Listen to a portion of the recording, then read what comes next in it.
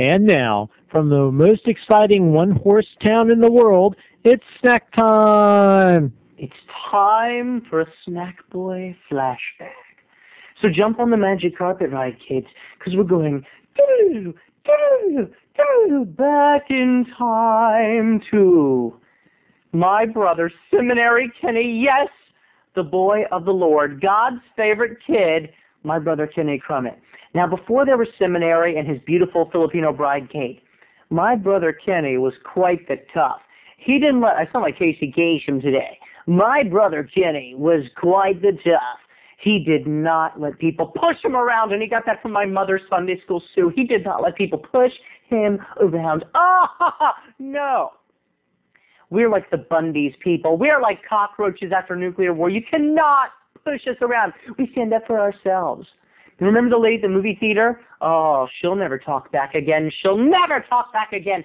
Well, I remember one time. It's like Jen Brady now. I remember one time. Hey, everybody, it's Marsha. Anyway, there we were at King's Dominion Amusement Park, but it wasn't just my brother and I as a family unit or us with friends. No, we were representing the Lord Jesus Christ at the amusement park because we were there as a young gang of Clifton Parkers. That's what our church, Clifton Park Baptist Church, called the young folk at the time. The new Clifton Parkers. You know, we're talking like mid-1980s, early 1990s, and my brother and I were proud members, so proud to be a part of the Clifton Parkers.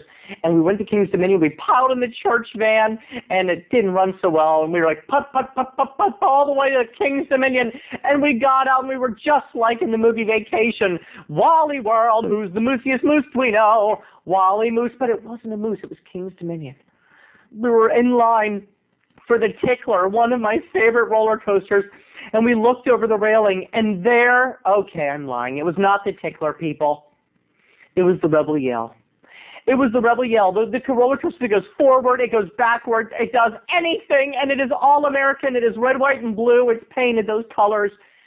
And that day on the roller coaster, we looked over the railing as we all stood around, us merry youth group members, and there below was a gang of thugs, people. And there was no nigger white Opie or nigger white James in sight to stand up for us. There was only me, little twerpy Snackboy in the 7th grade, and my brother, Seminary Kenny, pre-seminary, mind you, and our friends Emily and the other Emily, and there was nothing we could do. There was nothing we could do. But my brother, he decided to fight. He was going to be like Norma Ray, people. He was going to stand for our rights. He said, Terry, I'm going to not let them up on this roller coaster. They're not line butting, because as they were going up the ramp, they're like, excuse me. They were butting past everybody. They were tough. They were freckled, and they were mean people. I know what you're thinking to yourself. Snackboy, is it worth bodily harm to stand up to thugs, to punks? Do you want a death wish like Charles? What's his name? Bronson, do you, Snackboy? And no, I didn't. I said, Kenny, please, let them go by. Don't start anything. Let them go by for the love of God. And my brother said, no, Terry, if I have to fight, are you going to back me up? I didn't know what to say. I didn't want to die. I said, no way, Kenny, you're on your own. And he said, brother, what did Mary Magdalene do in the Bible? I said, she got stoned, and I don't mean with pot, brother. He said, you're going to help me fight. I said, Kenny, I can't.